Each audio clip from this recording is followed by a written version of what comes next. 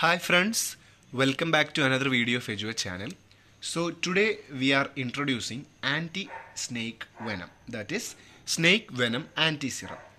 So in this video we will be telling about the composition of anti-snake venom and how to use and the contraindications of the snake venom antiserum.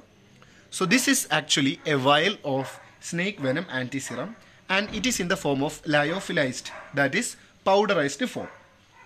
So this contains immunoglobulins as dried fragments and this should be usually reconstituted with normal saline or glucose.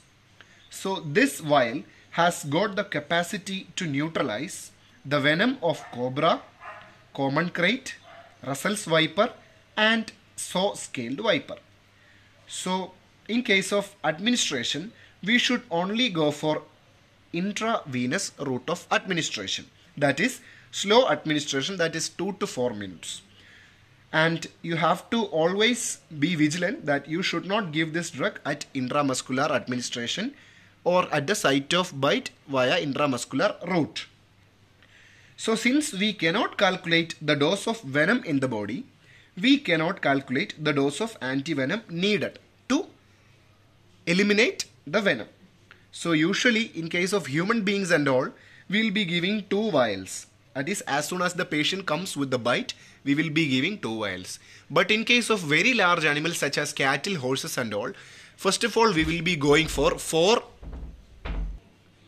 So in case of large animals such as cattle and horses, we will be mainly administering nearly 4 vials. 4 vials are needed. So we can see what is the composition.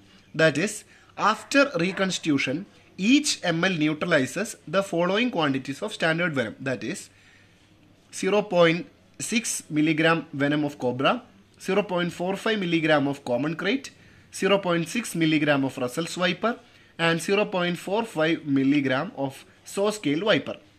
The preservative used is cresol, the stabilizer used is glycine and the excipients are mannitol and sodium chloride.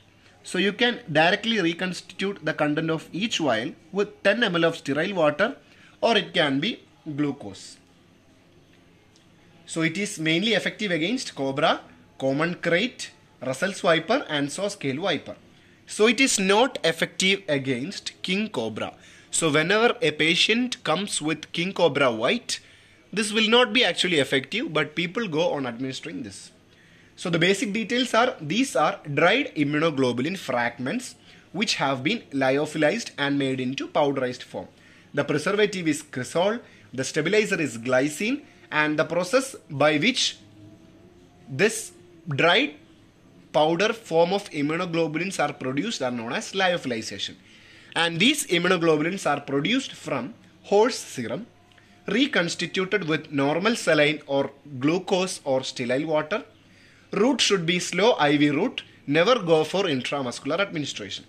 So whenever there is a snake bite, we will be giving painkillers and all to prevent the pain. So always use opioid analgesics than NSAIDs. Tramadol will be a good choice of drug for analgesia. Why we are not using NSAID is that NSAIDs may cause bleeding if at all it's viper and all. The bleeding will be very higher rate. And so there is a chance of anaphylaxis whenever we are going for anti-snake venom administration. So you should always carry adrenaline. You should always carry adrenaline with you. So whenever there is any anaphylactic reaction and animal is going for any shock symptoms and all, you should go for adrenaline administration. So this is actually the adrenaline vial and you have to always think about these anaphylactic reactions. Early anaphylactic reactions will occur within 10 to 180 minutes. Sometimes it can be pyrogenic, that is due to the endotoxins in the venom flora of the snake. So thank you.